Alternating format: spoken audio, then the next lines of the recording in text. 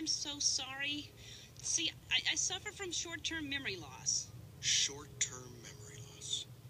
I don't believe this. No, it's true. I forget things almost instantly. It runs in my family. Well, I mean, at least I think it does. I think it's the study of the ocean. I think it's how the ocean grows. Girl, I don't know. I think it is the study of the ocean. An increase in carbon dioxide in the atmosphere leads to the ocean absorbing such CO2, thus creating lower pH levels and greater levels of acidity. This results in the decaying of marine life. In the award-winning movie Finding Nemo, directed by Andrew Stanton and Lee Unkrich, the character Dory, the blue tangfish, is well known for her short-term memory loss. While it may have been amusing in the film, the reality is that this is similar to real symptoms that are caused by ocean acidification. According to the Smithsonian Ocean Portal, the pH of a fish's blood becomes chemically altered. This causes fish to increase energy use, slow growth, and alters the way the brain processes information. Dory is an example of the effects of ocean acidification. Because of us, Dory is dead.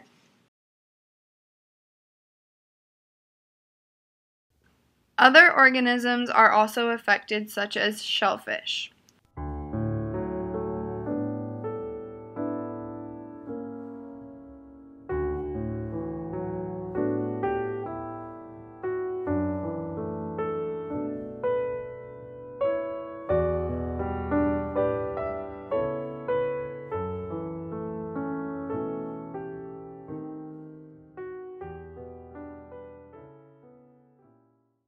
So they're not able to build these nice, strong shells.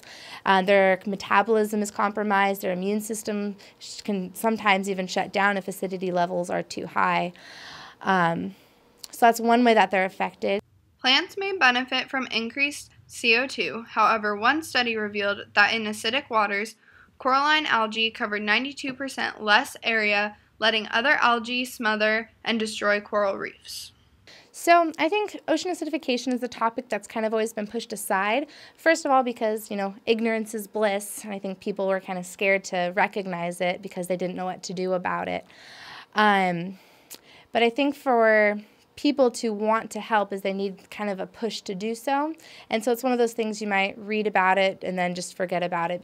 Victims of ocean acidification don't stop at just marine life. Humans are also affected by this tragic predicament.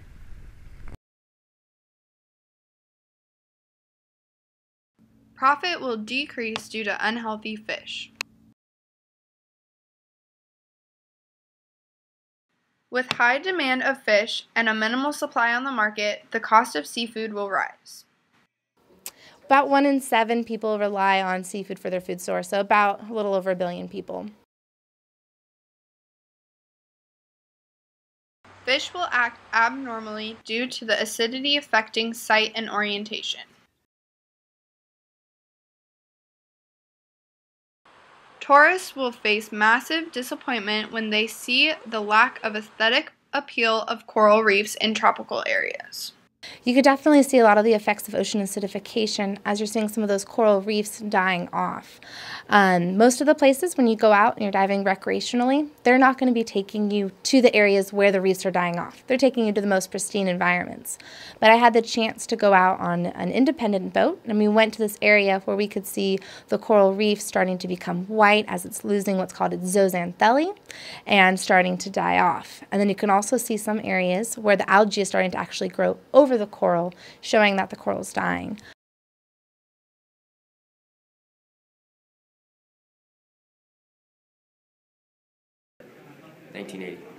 Well, I think I'd rather see the one from 1980.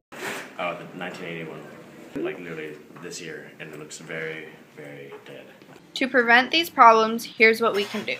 Shelterwood cutting is beneficial because it provides more carbon dioxide absorption and reduction compared to other methods such as clear cutting, which releases all the CO2 and does not absorb any. The use of electric vehicles would help to lower the carbon dioxide emissions that cars release. According to the American Scientific Journal, approximately 35.6 billion metric tons of carbon is released by fossil fuels each year, and every year it increases. Humans need to reduce fossil fuels in order for the CO2 level to drop. Ocean acidification is happening, and it's going to continue to happen because we have the high levels of carbon dioxide already in our atmosphere.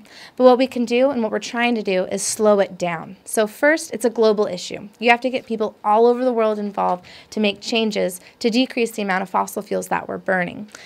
Although coral reef restoration can be considered as one good recourse to ocean acidification, the problem is greater than just fixing coral reefs, and requires people to take action as a nation and individually.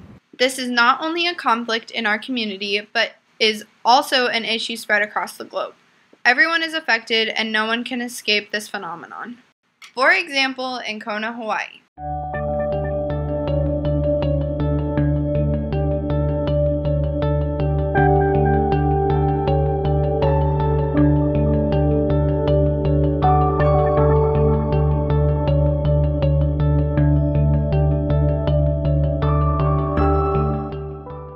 As close as the Puget Sound.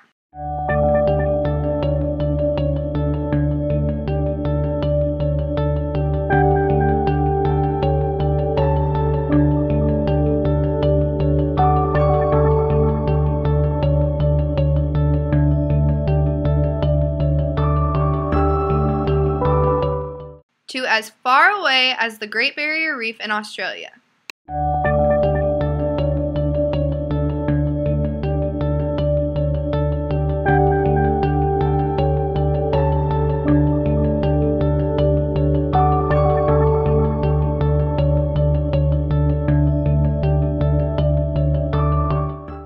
Every part of the world is affected in one way or another, no matter where you are.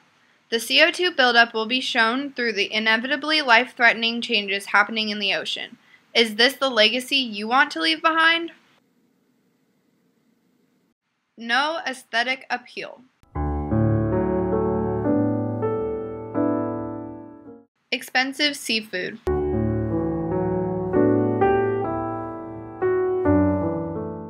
Dead marine life. All of these effects happen due to ocean acidification, and humans are the cause. Humans need to step up and take responsibility for their actions, starting with putting a cap on the amount of fossil fuels discharged, limiting deforestation, and using alternate methods of transportation.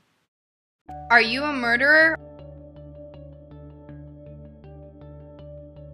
or a savior?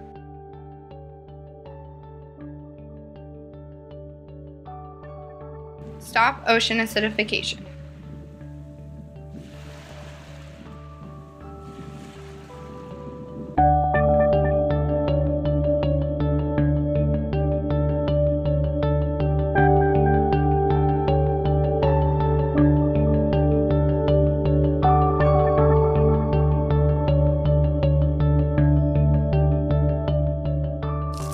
Is there another one? Oh, there's a baby one right there.